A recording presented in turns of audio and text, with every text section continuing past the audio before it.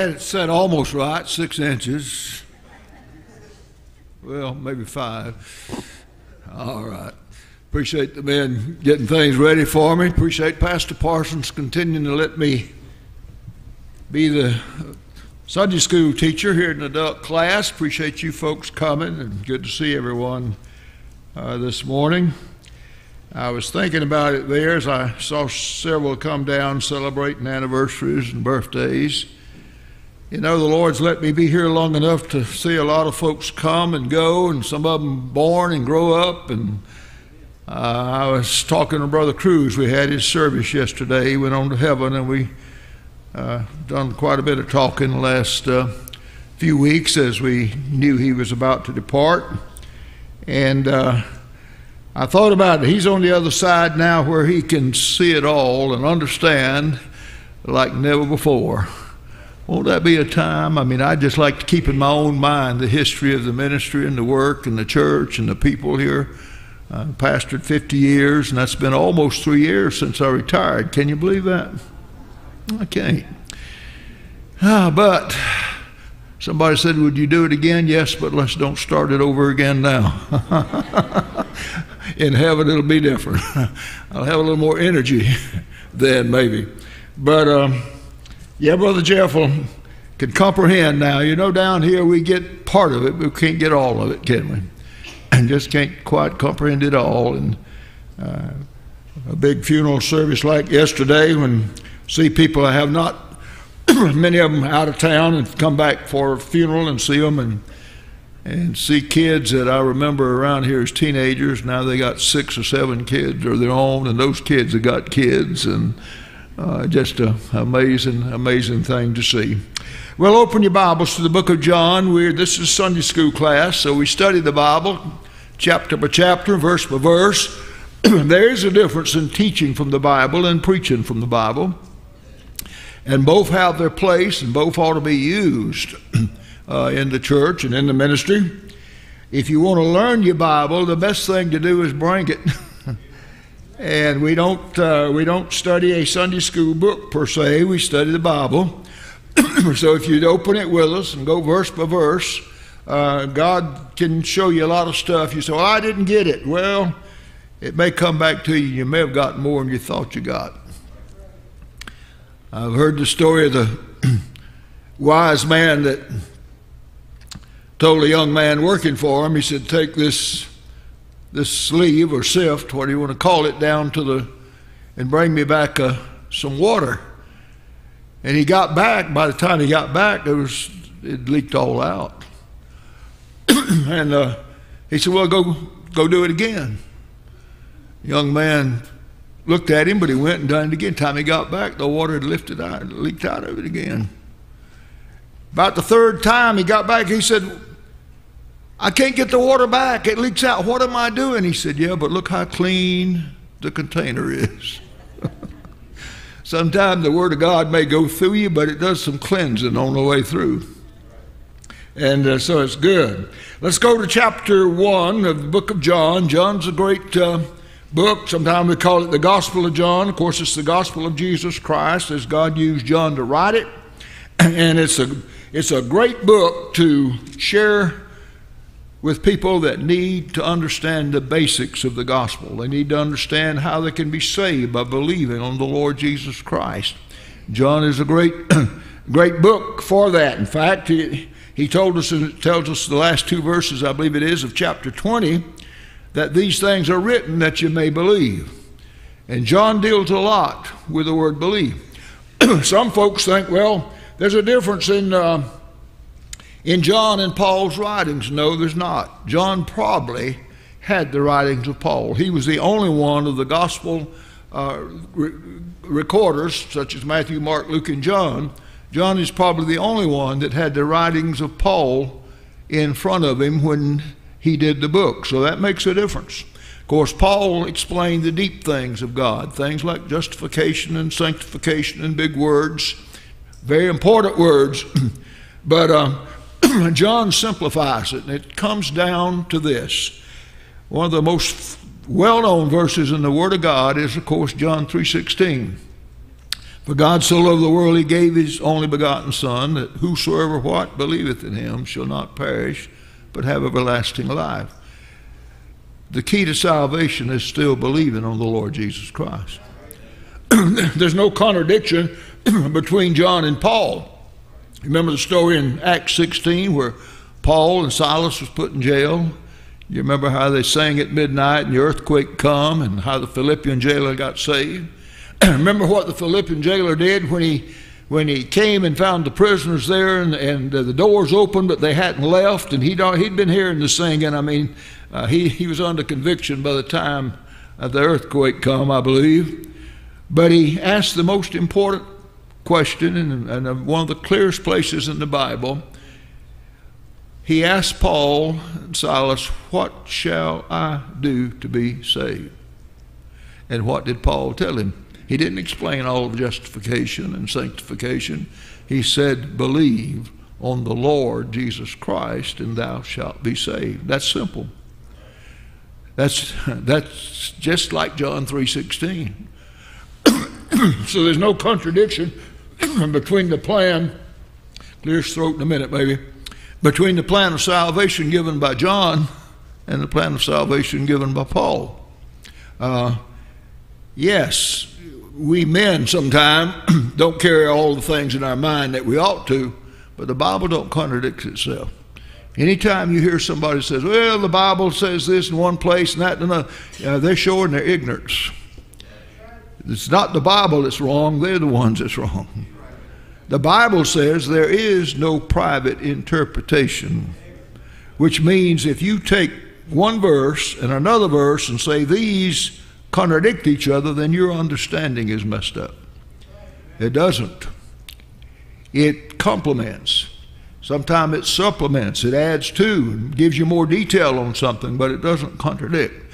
And we need not move into so many deep things. I feel like I believe we're in the closing days. I believe Jesus could come any moment.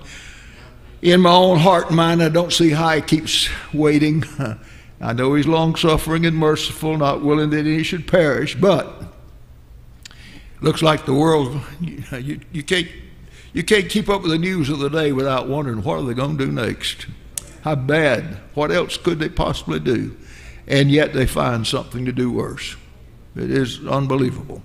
And yet the Lord is long-suffering. He don't, because listen, it'll be like the door on the ark. When God shut the door, nobody else got in. And when the trumpet sounds and the saved go up, it's going to be hell on earth for a while under the Antichrist here. The door is going to be shut. The gospel door is going to be shut.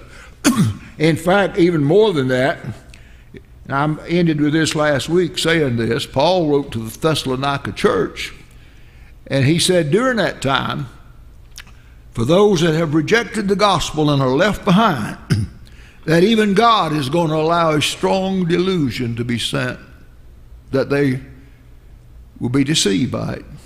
And he says, because they believe not the truth. How many people have been in this building through the years and heard the truth but didn't accept it? Well, the truth is, the Bible says there'll come a time they'll be deceived. And the Antichrist will put his program into power. We see it now. We see the kingdom building. I had a question not too long ago from somebody. They said, where in the Bible does it teach the Antichrist is going to have a kingdom? I said, just pick your place. Because all the way through, that's what the warfare is about. Who's going to get the kingdom? Who's going to rule? And read the book of Daniel. The prophecy talks about the fellow that's called the little horn that shows up. The horn representing power. He's going to come to power. He's going to have a number of his name. We read in Revelation 13 about the 666 and the number you got to have to buy or sell. All of that, that is building on us right now so big. And what we got in so-called politics in America is the warfare and the struggle is the group that's in power fear so much they're going to lose that. So they don't mind lying, deceiving, distorting, and doing these awful, awful things. You show on the news, I guess it was in New York, of course it's out in San Francisco and other places, showing all the people sleeping on the street with no restrooms and piece of plastic tent or something, and all that business. And in all the discussion, and of course the liberals, I call them, that's too good a word for them. They're just sorry fellas. But the liberals say this, that, and the other. And somebody asked the question, why don't they do something about it? And this guy slipped up and said something. I thought he said the truth and didn't know it. He said, well, they see potential voters here. Don't that stink? I mean, that's just ridiculous, isn't it? But somehow or another, I mean, that's about the bottom line on it. Keep me in power by any way I can stay. And I fear that's it. But the Lord's going to come one of these days. He is long-suffering, but He's promised to come. Amen? Now, we're reading here in chapter 1 of John on the first coming of Christ. We start verse 1 where it says, in the beginning was the Word, and the Word is Jesus, because verse 14 said the Word become flesh. And then we get into the subject of John the Baptist. John the Baptist was a forerunner, preparing the people for the Lord Jesus to come. It do you well to study a lot about John the Baptist, as a lot of folks got some really false ideas about him. But he was chosen by God to do a job, and that was to be the forerunner and point to the Lord Jesus Christ. You know, that same plan is followed today. It's followed in political campaigns. Somebody comes to town, they're the forerunner, the candidate coming, they get things set up. That sort of thing happens. But John the Baptist is the forerunner who was predicted to come. Before we actually read a verse here in John, go with me to the last book of the Old Testament. That would be the book of Malachi. And we'll, just before you get to Matthew in the New Testament, go to the last book of the Bible, book of Malachi. And I think I want to go to about chapter 3. It's not a long book, of course, just 4 chapters. And you turn to chapter 3, and it says, behold, I will send my messenger, and he shall prepare the way before me. And God is speaking here, and of course Jesus was God. Says he'll prepare the way before me, and the Lord whom you seek. And by the way, the Judaism, religion of Judaism, the Jews, they were looking for the Messiah. Says he shall suddenly come to his temple, even the messenger of the covenant, which ye delight in. That was the covenant of Judaism made with the Jews there. Behold, he shall come, saith the Lord of hosts. But who may abide the day of his coming, and who shall stand when he appeareth? For he is like a refiner's fire. When you think of the blacksmith there, and the fuller's soap. There'll be some cleansing. You can get things clean by soap. You can get things cleaned by fire. You ever seen somebody on the movies burn the knife blade before they took the bullet out? Sure, we understand that. Now, John the Baptist comes as the forerunner before Jesus comes. Now, there's 2 comings. He comes to his temple. You can read that. We won't turn to it, but you can read to it in Luke chapter 4. And then in the prophecy of Joel, and you find the day of the Lord, when Jesus is coming. Now, understand something. When Jesus came, he did go into the temple. Remember the story, how he turned over the money changers' tables, and remember how he made a cord, a little whip, and ran the money changers out of the temple. He came, they rejected him, no doubt about it, but he's coming back not to be offered and rejected again. But he's coming back as a cleansing fire, as the fuller's soap. He's coming back. There's going to be things made right and cleaned up, so to speak. Boy, what a job we need today on cleaning up, amen? It's going to happen. Now go with me to the chapter of John, first chapter. And we'll start reading in verse 15 and read down here just a little bit. John 15 says, John bare witness of him and cried, saying, this was he of whom I spake, speaking of Jesus. He that cometh after me is preferred before me, for he was before me.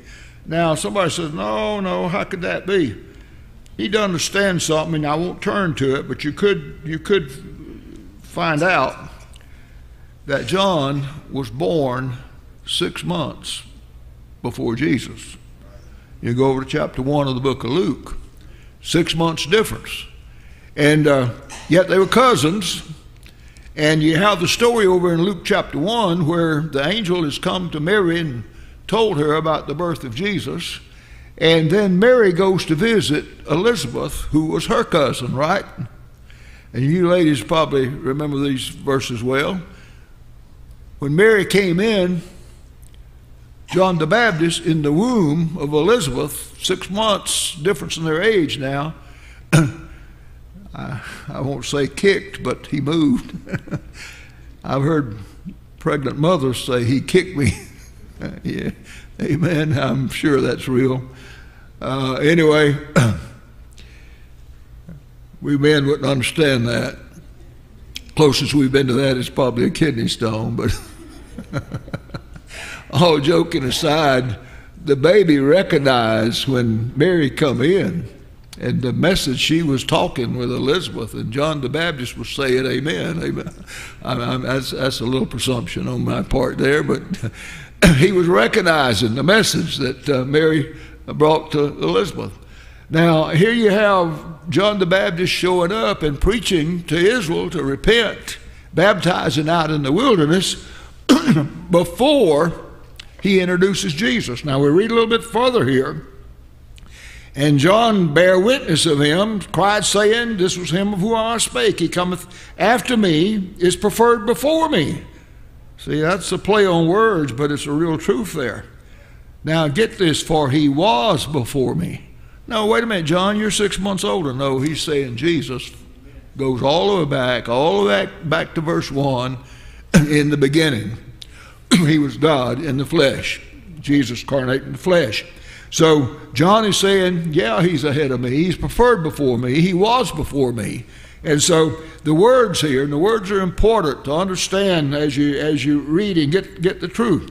Now it says in verse 16, and of his fullness have all we received, and grace for grace. Now, you find John the Baptist shows up many times in the scripture. I don't know, I haven't counted them, but many times.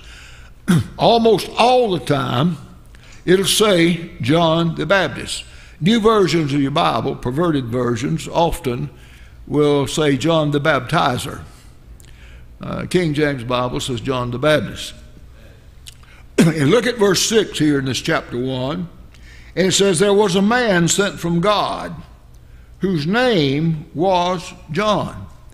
Now, if you went over your place here, and let's go back to the left, and we'll go over to Luke chapter 7 and pick it up in, you can go with me, get there time I do. All right, Luke chapter 7. Look at, sure hope my mind's right. All right, yeah, Luke chapter 7. I want you to look at a few verses. We'll start in verse 19 of Luke chapter 7, read down 2 or 3 verses. Luke chapter 7, verse 19. And the disciples of John showed him of all these things. And John, calling unto him 2 of his disciples, sent them to Jesus, saying, art thou he that should come, or look we for another? Now, wait a minute. John, they won't call John the doubter. I don't think he was a doubter. The scribes and Pharisees of Judaism was preaching that 2 Messiahs had to come. And all John is asking of Jesus is, are you the one? See, there's prophecies in the Old Testament that the Jews knew that Jesus would be both a suffering servant and a king. So they figured one man can't be that, so it'll take two. They were wrong. Jesus was both. He did suffer, and he will reign in his kingdom. So that's the question that John had his disciples come to Jesus. Jesus answers the question, but that's not my point. My point here in verse 20 is this. When the men were come unto him, they said, John Baptist. Wait a minute, where's the thee? It's missing. Every other time you read in the scripture, it's John the Baptist, but here it's John Baptist. What was his name? His name was John Baptist.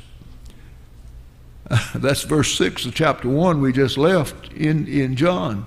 Yes, he did baptize, but you read where John said, he that sent me to baptize. That was his mission. And so his own disciples, personal disciples here, knew John well. They go to speak to Jesus.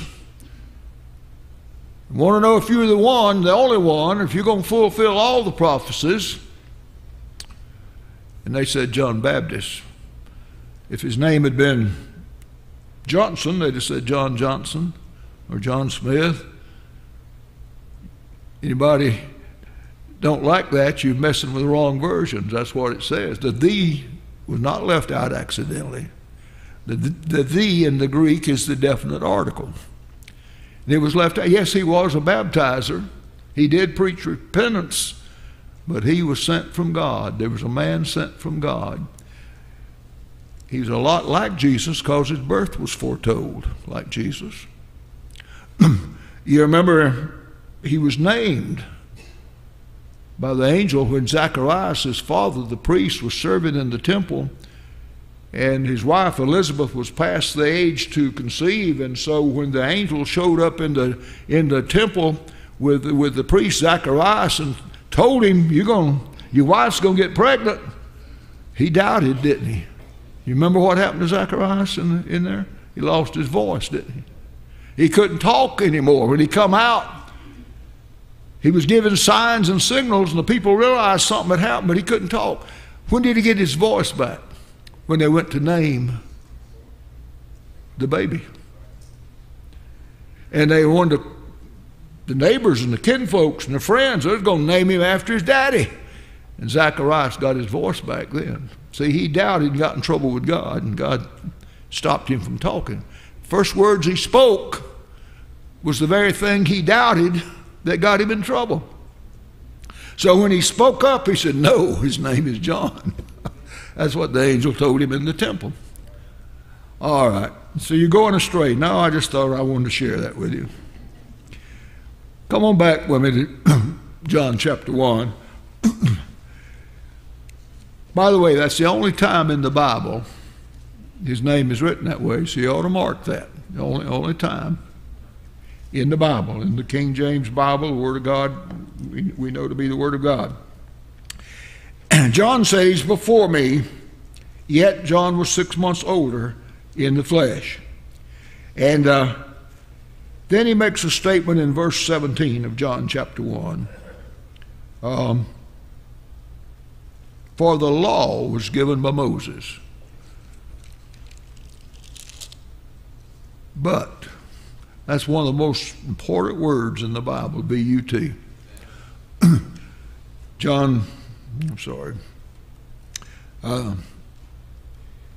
Romans 6:23, the wages of sin is what? Death. But then what's the next word? But the gift of God is eternal life through Jesus Christ our Lord. That word is a word that joins, a conjunction, and how important it is. Wages of sin is death, but the gift of God. That's two real opposites. So when you see the word, but, you know you're crossing the street. You're going to the other side of the opposite truth there. But here in John chapter 1, grace and truth came by Jesus Christ. Now, Moses was used of God to give the law and speak the law. And you remember the story that you read when they had come out of, the children of Israel had come out of Egypt. And I remember Brother Earl Lee, you'd probably remember this. I don't see Scotty. Yes, Scotty's back there. Scotty would remember this. Our first trip to Israel back in the 70s. That's been a long time. We were riding the tour bus, and the guide up there speaking to us as tourists, seeing the sights. The old bus pulled up, a big old Mercedes bus, big old windshield in it. And he pulled up. We were in the hills around the country there, the hills, and pulled up kind of the edge of the cliff. I remember my wife didn't like him getting so close to the cliff every now and then. There was another preacher's wife on there, Brother Hollowell's wife, remember? They didn't like it. And bus, you look out the window and they're looking 200 foot down there, and they didn't like it too much. But anyway, he pulled up and stopped real close to the edge, and looking out the big windshield, you could see the mountains. And there's a mountain peak over here, and there's a mountain peak over here. Well, the guide, he knew we were a bunch of Christians supposed to know the Bible, so he liked to kind of play with us sometimes and ask us questions to try to stump us. And he did occasionally, I guess. But on that particular thing, he said, okay, you Christians, tell us what you're looking at. These two mounts here, what are you looking at? And God gave me a quick response, and I said, Mount Gerizim and Mount Ebal. He said, how'd you know that? I said, I read the Bible. Well, that was the two mounts when the children of Israel were being led out of Egypt. Moses sent men up on the points of those two hills opposite each other. On one side, the men cried out the blessings of God if you obey him. On the other side, they cried out the judgment of God if you break those commandments. That's what was going on. Now, get this. The law came by Moses. Moses, God used to write the first 5 books of the Bible, which would include the law and include the 10 commandments and so forth, Exodus chapter 20. So Moses gives them what you do to please God, what will bring the judgment of God on you. He gave them the two. That's still true today. God still honors them that honor him. You're still blessed more to obey God than to disobey him.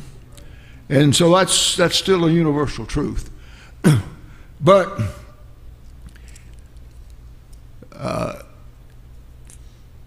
Moses is given credit for the law, but it was God's law.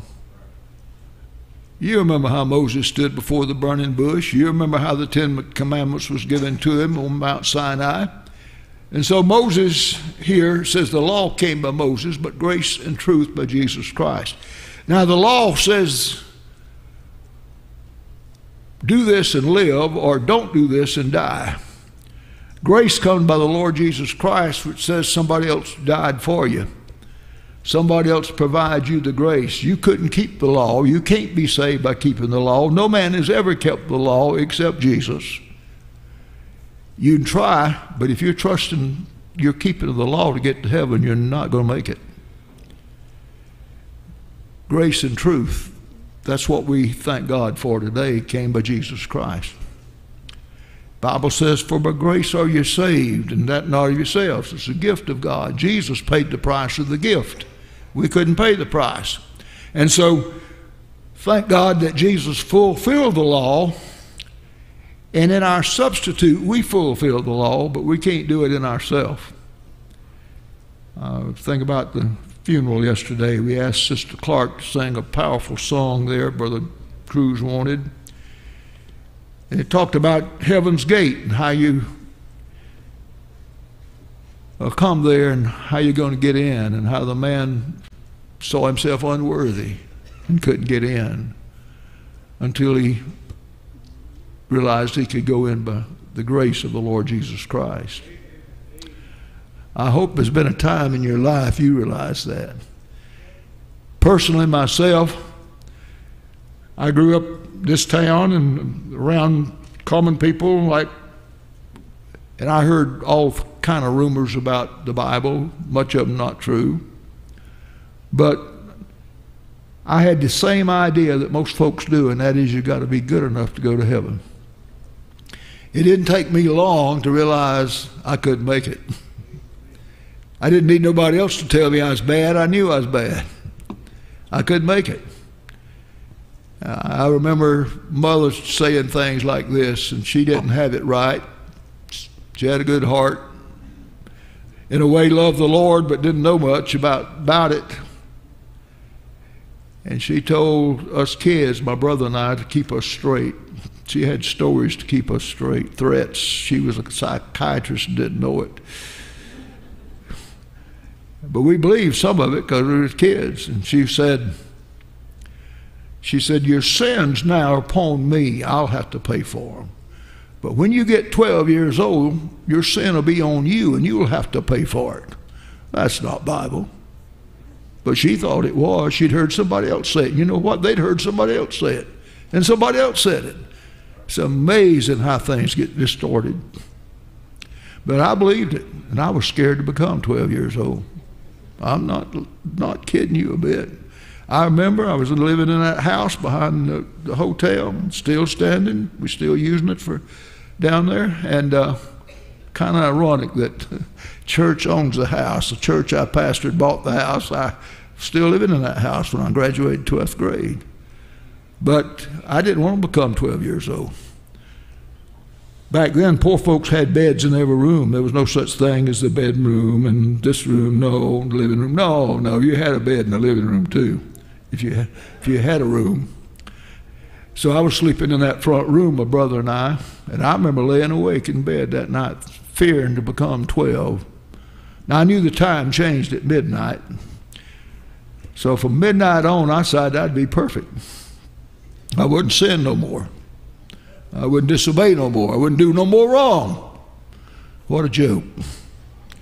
I did start off the day trying, but before the day was over, I knew the truth. I blew it. I hadn't made it. And I didn't see no other way. So when I walked in a church at 22 years old and heard a preacher say you can be saved by grace, it took me a while to understand. I must have come 4 times, 3-4 times. And I heard the preacher telling how you could be saved by grace, how you didn't deserve it, how Jesus paid for it, how he would give you the gift of eternal life. The best news I ever heard in my life. My first answer to that was, I don't deserve it. No, I don't. But Jesus paid for it anyway, and I can have it as a gift. You know, when somebody gives you a gift, they've already paid for it. It's not a gift if they give it to you with a price tag on it and say, I want this money back. That's the way some folks treat their religion. Jesus made the down payment and then they make the payments. Trouble is you can't make the first payment. You've already been foreclosed on if you think that. The truth of the matter is, when I come in and heard that good news, Jesus Christ took my place. He loved me while I was yet a sinner and paid for my salvation, and I can receive it as a gift. I've never heard any news better than that. Amen. Never will. And I hope you've come to that time you've seen you couldn't pay for it yourself. You didn't deserve it. And you trusted Christ as your Savior and let him pay for it in your place. That's the only way you go into heaven, folks. Don't tell me I'm not good. Yes, I'm telling you what the Bible says. The Bible says there's none good. No, not one. None righteous. I believe the Bible. It was true about me. It's true about you. It's true about every man that's ever been born. We can't make it on our own. So Jesus loved us while we were yet sinners. And you know the good news? He said, whosoever will may come. And whosoever believeth shall not be ashamed. You know what whosoever means? Whosoever. That's what it means. Don't have a name. Don't matter what side of the tracks you were born on, who your daddy was, or how much money you got in the bank. It's whosoever will may come. Amen. All right, my time's up, Brother Smith.